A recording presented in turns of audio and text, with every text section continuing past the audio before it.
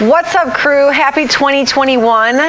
Today I wanted to dive into, this is the first video of the new year, so I'm kind of excited about it because this one's a big one and it's very, very common and one of the most toxic habits that we can form, but we all do it, and that's comparison.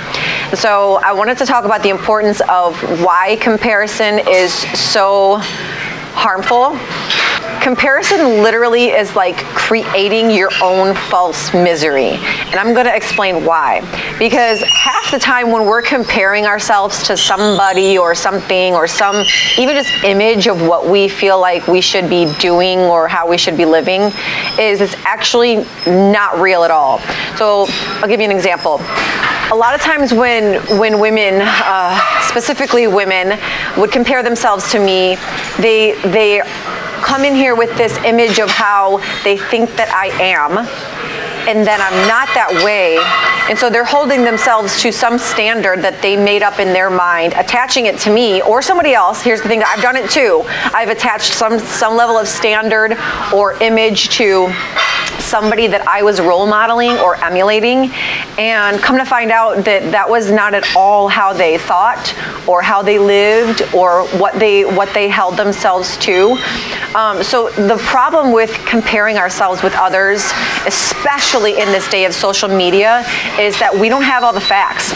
You have no idea what somebody's life is truly like outside of what they are willing to show you. And that goes the same for me too. Now, I try to be very authentic and transparent about the ups and the downs, but you know, only my close circle of people in my life really see the intricate details of that and how I struggle or how I fall and then how I rise from that, right? But my messages of strength and empowerment and truth and all of these things, but you know, there's a whole life that goes on outside of this. On top of that is when you're comparing yourself to somebody's life, you may not want to live the way that they live in order to get what they want. So it's important to be uber clear with yourself to say, what do I want? And if that's the life that you want to live, you're going to have to accept the good, the bad, and the ugly with that. And are you willing to do that? Instead, what most of us do, myself included, is I'm guilty of this just as much as anybody else. But instead, what some of us do is we attach this image to somebody or some way of life that's dang near perfect and impossible to achieve.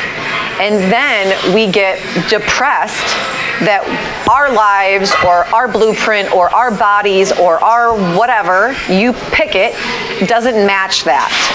And so you're literally painting this false picture that you feel like you should match. Then when it doesn't match up to that, you're upset. Figure that one out. The crazy part is that all of us do this. This is like this weird cycle, right? So this is why I'm saying choose your role models carefully.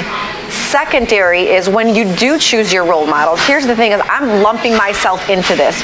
Don't emulate everything that I do. You may not want to be who I am. You may not want to wake up at 3:30 in the morning every day and work 15-hour days. You may not want to eat very similar things every single day and stay on a structured plan. That may not be for you. I love it. I found what works for me, and that works for me in order to be successful at what I do and happy. That's the main thing, happy. But that may not be for you. So what I'm trying to say is be careful about who your role models are, who you're following, and then understand why are you following them. So if you pick a role model or somebody to emulate, why is that person somebody that you look up to? What are the qualities that they embody? Now, let's go embody the qualities, what they value, what they chase after. Not every intricate detail of what they do and how they structure their life. No. Emulate their values. Emulate what they prioritize, how they prioritize. You can emulate how they carry themselves, or just what they're after, right? So when we're choosing role models and comparing ourselves to others, you don't know somebody's story. You don't know what they do behind scenes or how they live their life, or you don't know what they did to get to the point that they are. You don't know their story. They could have had a really rough go. Are you willing to go through that in order to get to where they are? It's hard to say, and it's hard to judge and just say somebody has it all when you don't know how hard they work for it. or what they had to go through in order to get there. So choose your role models carefully. Be conscious of why you're choosing them, and then emulate the values and put that to yourself and your gifts and what you're willing to do. This is where you find success and happiness, because that's what we're all after, right?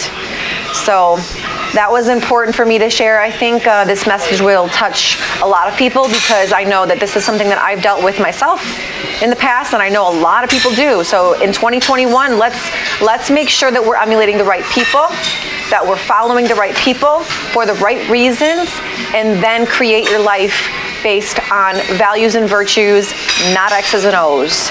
I hope you have a great week. As always, share the video if it brought you value, or tag somebody in the comments. I love sharing value, and if you have anything that you would like me to discuss, shoot it in the comments or shoot me a message, and I will absolutely bring it up. Okay, have a great day.